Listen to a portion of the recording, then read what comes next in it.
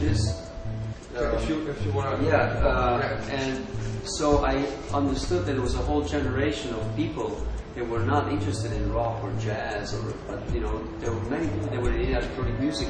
So I used the opportunity to introduce the live playing into this music, and that nobody else did when I started that. So by embracing digital culture, which is binary culture, so everything is 0 and 1, is yes or no. By playing like a drum machine, I expose the human element of playing that, and which is the difference between 0 and 1.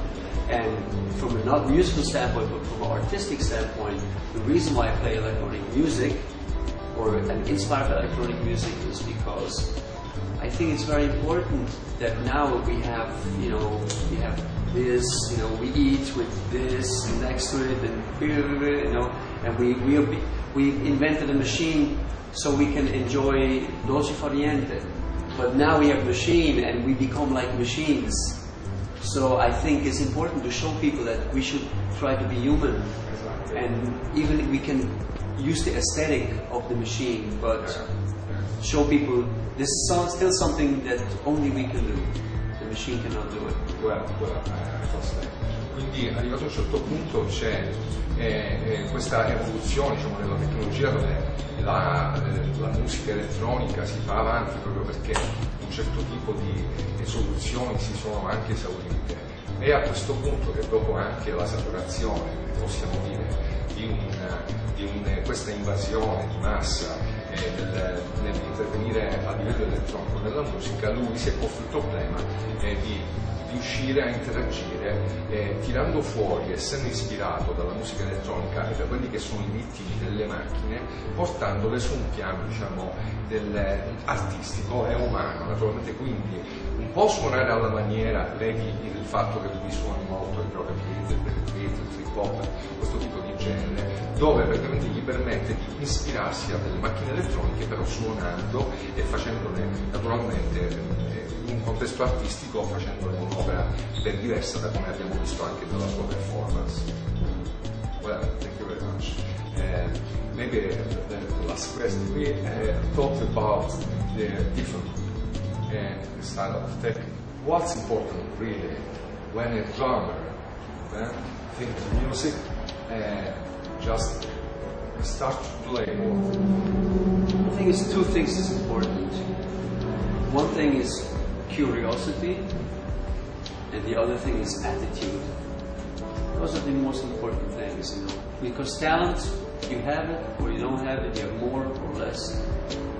But curiosity and have an open mind, and don't go like, oh, what is this? Rock? Oh, jazz? Oh, no, be open, there's so many good things. So it is important, technique. Technique is important, but it's not the most important.